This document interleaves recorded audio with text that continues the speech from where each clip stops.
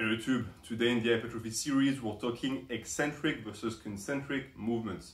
This is going to be a difference that is key to understand because all of your program, all of the movements you do are going to be comprised to some level of both or just a focus on one or the other. And there's always going to be also an isometric odd component for certain movements, that's just a given. But understand that depending on the ratio of each lift and the way you program them, the quality of the tonnage and the characteristics you're going to get are going to be completely different. So the concentric, eccentric, people also call it the positive, the negative. I personally like positive and negative better just because it's more friendly, and programming is already complicated enough as is.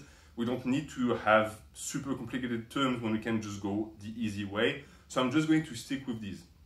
So the negative is going to be the portion of the lift where your muscles lengthen. And basically what happens when they do that is they accumulate energy that is then released during the positive. So when the positive happens, the muscles contract. You can think of that as a spring in a sense. And certain lifts are going to start with the positive, certain lifts are going to start with the negative. The vast majority of the lifts that people use as an example of something like a shortened range of motion are usually lifts that start with the negative. Why? Because people tend to always cut a portion of the negative. It's very rare to see someone cheat on the positive. So you will have examples like a half bench, half squat, where people are going to take a portion of the negative and they just won't do it.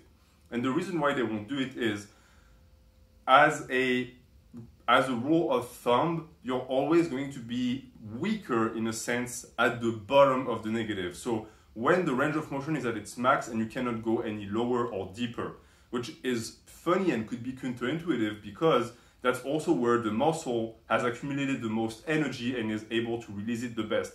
The reason why you're usually weaker in those positions is because your leverage is at its most compromised position, and the structure is in a situation where it's very likely to give, meaning that that's usually when form breakdown occurs.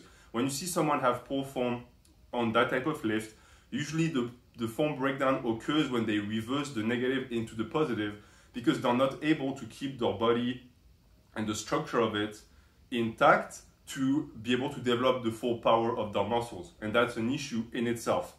But as far as lifts that don't follow that rule, you'll have, for example, the deadlift. And you'll have a lot of people who assign hypertrophy values to only lifts that start with the negative.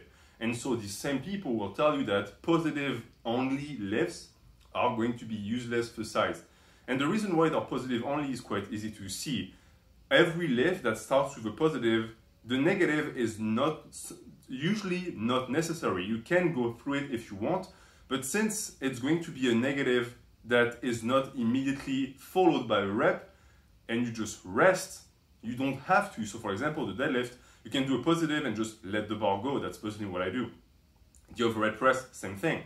And what is the logic behind that? Well, the logic is you are stronger on the negative, meaning that if I put you on a squat, you are going to be stronger on a pure negative. The middle ground strength is going to be usually on a full negative followed by a positive, and the lowest strength is going to be on a positive only. Why? Because the positive only doesn't give you the stretch reflex that allows you to push the bar out of the bottom. And that's a misconception that you need to keep in mind too. The values of those eccentrics, concentrics movement cannot be assigned to a universal group of lifts. It changes from lift to lift, and it depends on the range of motion as well. Because you'll see that a lot of people, when they do positive only lift, especially when they actually tried to at the start do something that started with a negative, like a pin squat, they'll rarely do it where the negative should have stopped. They'll do it as a partial. And that's where the video I made about partials come into play, because the two come hand in hand. When you start talking about these, you have to keep in mind that the two concepts are linked. So as far as values in the program, you're going to see that most of your lifts, whether you want it or not, are going to be the ones that start with the negative, and you're going to have mostly lifts that involve a negative. You shouldn't have a majority of lifts that start with the positive and that don't have a negative. You can, of course, always manipulate the lifts that start with the positive to go through the negative. People do Romanian deadlift, that's basically that, which usually they start with the negative because it's a reverse logic. An overhead press would be perfectly fine on the negative. And as I said, the logic behind that is, since you're stronger on the negative, shouldn't it be that the lifts that start with the positive then get fed into a negative that is stronger? And it's a logic that doesn't apply. Why? Because you're pre-fatigued by the positive. So on the negative, it makes sense because if you start the negative of a squat, that's where you're the strongest. So it taxes you less when you then have to reverse into the positive, because if you can squat 300 pounds, what is a squat? A squat is the completed rep at the end of the positive. So when you do a negative with 300 pounds, you're doing a negative with less intensity than the positive because you're stronger on the negative. So by virtue of that comparison between your strength ratios, you're actually sandbagging the negative. And this is why that needs to be understood. This is why people who say deadlifts or strength don't get it. The beauty of the positive only lift is that this is your 100% strength on something that doesn't need a follow-up because it's already the portion of the lift that's the toughest or you're mechanically the weakest. So the negative that follows is going to potentially even be dangerous. This is why you shouldn't be trying to slowly put down your deadlifts for the reason I just explained, because that ratio is now being inversed and you're doing the portion of the lift where you're supposed to be stronger in a fatigued state, and it can potentially lead to damage of the structure. So avoid doing that. If you want to do them, modify the lift, like a Romanian deadlift, but you'll have to modify the intensity. All of that to say what? All of that to present the aspects and the characteristics of the positive and the negative, because there's going to be applications of them.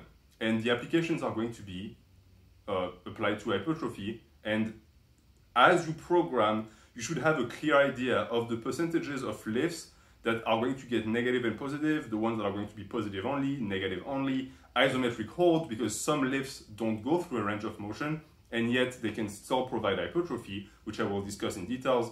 But until you can recognize that the program in itself is going to be mostly comprised of negative and positive, it's going to be tough to wrap your head around it.